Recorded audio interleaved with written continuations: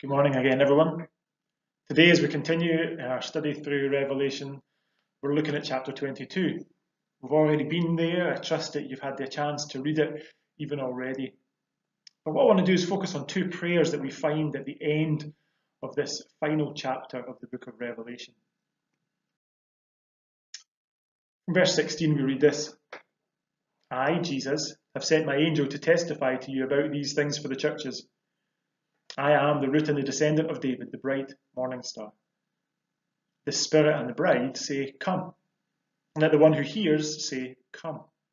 And let the one who is thirsty come. Let the one who desires take the water of life without price. I warn everyone who hears the words of the prophecy of this book. If anyone adds to them, God will add to him the plagues described in this book. And if anyone takes away from the words of this book of this prophecy, God will take away his share in the tree of life and in the holy city which are described in this book. He who testifies to these things says, Surely I am coming soon. Amen. Come, Lord Jesus. The grace of the Lord Jesus be with us all. Amen. So there's two prayers. Verse 17 and also verse 20. Verse 17, let the Spirit and the bride say, Come.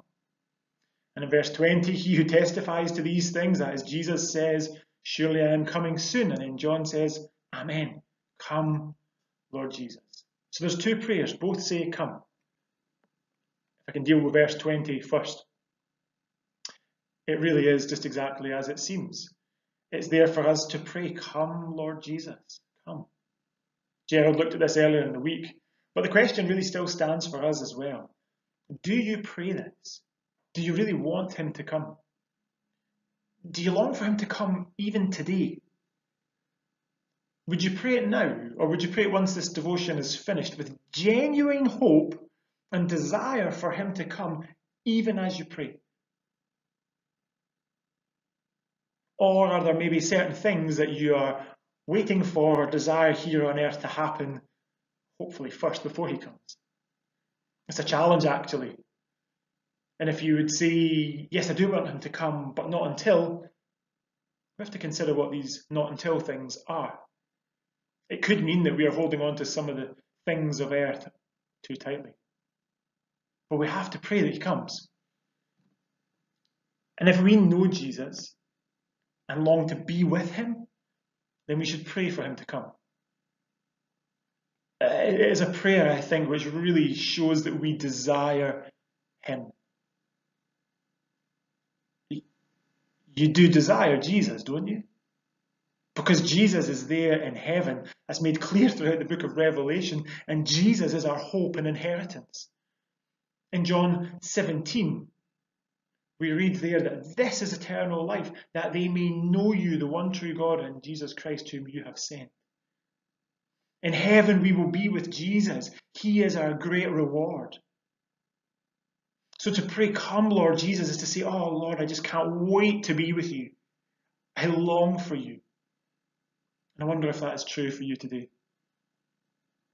You know, I think for any bride and groom, they long for the day of their wedding to come. And of course, when Jesus comes, that will be then the start of the wedding feast of the Lamb. You know, when we were getting married, Nikki had a countdown on. At any given day and time, she could tell you how long it was until our wedding day. She and I longed for it to come. If we could have made it happen any sooner, we would have. We want that day to come. And the church is the bride, and Jesus is the bridegroom. We want that day to come. Do you truly long for it? Is it your prayer? Again, I think it's a prayer which says, Jesus, I long for you. But here's perhaps what we don't pick up on quite so easily, and it's this second prayer, which actually comes in verse 17. These two prayers are actually not prayer for the same thing. See, while verse 20 says for Jesus to come, the first prayer in verse 17 is not that. You could argue if it's a prayer, it is at least a cry of the heart, which then should become our prayer. But it's actually not praying for Jesus' return. Look again at verse 17. This prayer to come is actually addressed to all those who are thirsty.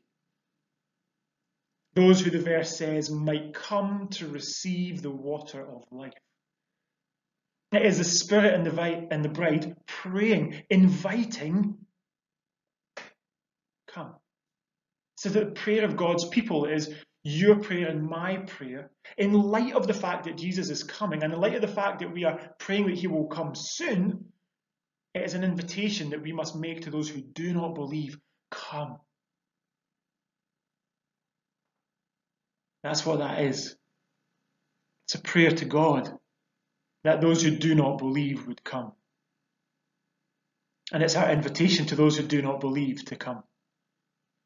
You might be familiar with the words at the end of that, verse 17. They're coming from Isaiah chapter 55.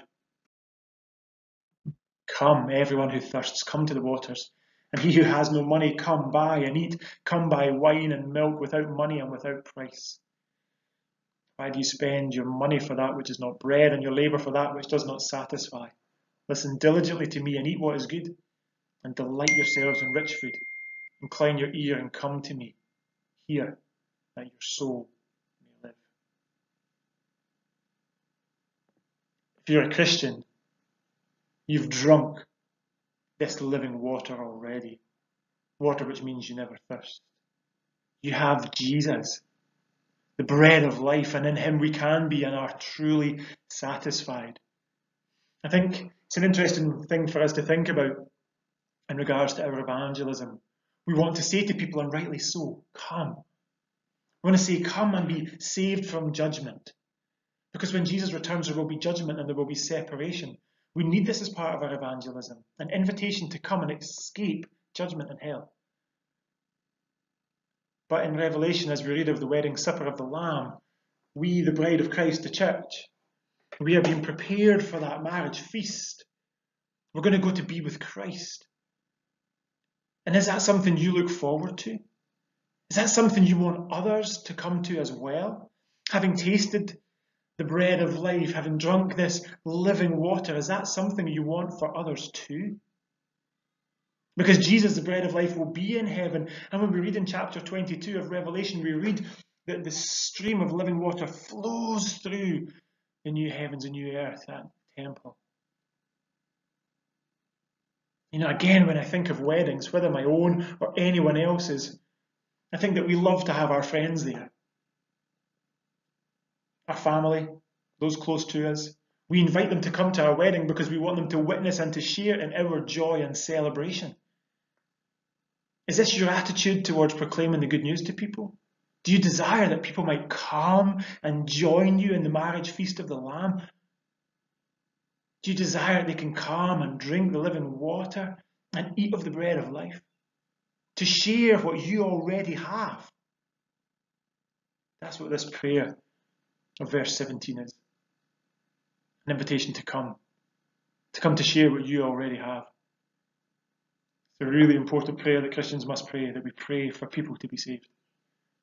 And so the two prayers are distinct and yet they depend on one another. Jesus will come back and answer to the prayers of his people. And if we truly desire his coming, because we truly desire him, then it is certain that we will want others to come and to experience and have what we already have and what is also promised to us. So let us come now then and let us pray. Our Heavenly Father, we want to pray that you would send the Lord Jesus to come again. He's come once, and we pray that he would come again. And we pray that it would be soon. Father, forgive hearts and minds and lives which are clinging tightly to the things of this earth. It would stop us from praying that. Lord, maybe rightly there are people in our lives who we love dearly who do not know you, and so we long for their salvation before your coming.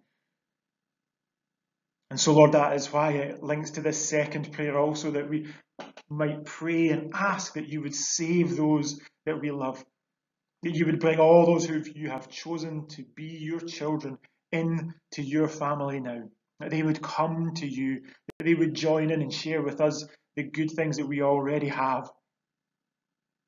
So help us, our Father, we pray, praying come, and inviting others to come as well. May it be the real heart's cry for us today. And today also, Lord, we continue to pray and may Father, there are many ways in which times like these and in crisis sin may abound, and we are aware of that and pray that it would not be so. Lord, we pray that this would be an opportunity for us to show the light of Jesus. Father, we pray that there would not be time of persecution against Christians or others as a result of this time, but that we might be used, that the church can be used. Even though we don't meet together, we still meet in different ways, and that we can be salt and light in this world. So help us, we pray, as we pray again for your coming. In Jesus' name.